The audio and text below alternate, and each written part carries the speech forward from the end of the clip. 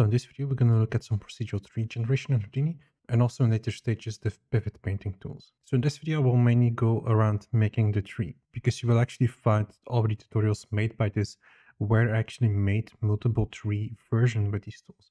So if you want to deep dive into procedural trees, I can recommend you checking out those other videos where it's much more in depth on how to use these tools. Now let's get started to create a basic tree. So first of all, we need to have a geometry network. So I'm just going to type in geometry.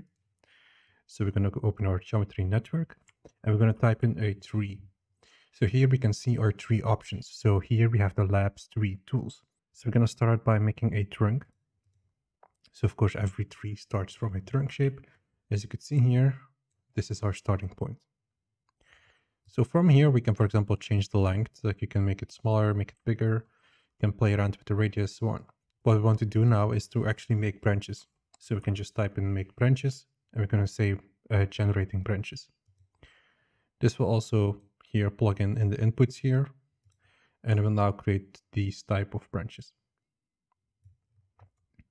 At this stage, what is also being useful is actually building a controller. So you can see that we can, if we type controller, we can have a tree controller. This is quite useful to, for example, quickly lower the topology or quickly add variation.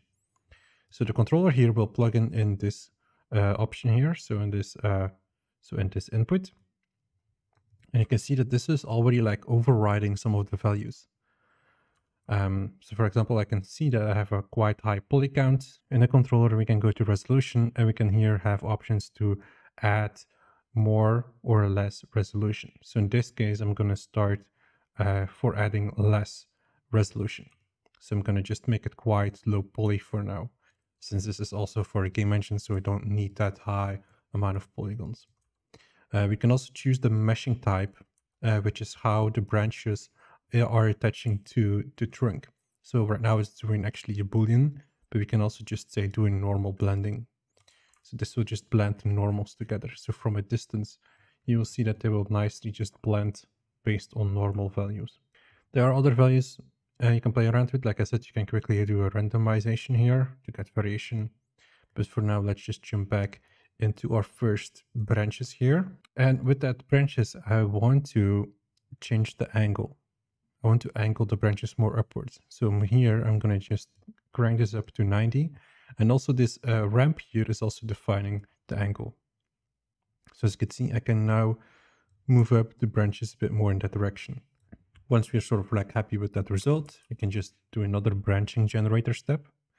So I can plug that in over here, and it will then generate multiple new branches. They're looking pretty good. Maybe, for example, we can say that they may be too large. So we can go to length here, and we can, for example, make them somewhat smaller.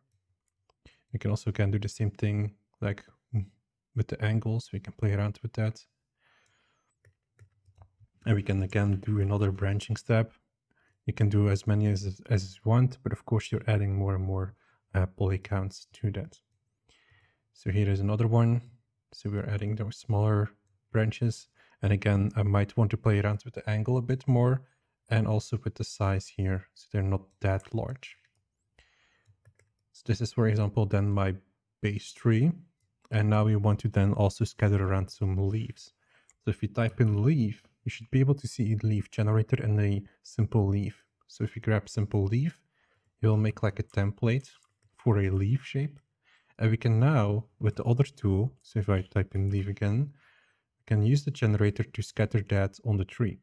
So if you plug in the inputs here, we could plug in then our leaf into here. And you will see that we are now scattering around those leaves. So we can quickly make a very basic tree. Of course, we're not limited to using this. If you want to build something custom, then we can just plug in something custom. If you want to have like your own grid or atlas of leaves, you can do that. You can do that by making them. So for example, make them and you can just plug them in. So probably they are scaled too large. But yeah, you get the idea that you can plug in custom leaf cards. So that's definitely the idea, especially again, if you're making this for a game project, then you probably want to make something custom that represents a leaf texture. Go with our simple leaves here. We can maybe maybe play around with the scaling. So maybe let's scale this a bit up, like so. And at this stage, I'm going to leave it as this. So we have our basic tree. You can, of course, do a lot more improvements. Like I mentioned also, you can watch also our videos about this, where it's more explained how you can create some more interesting trees. This is like a very basic tree, as you can see.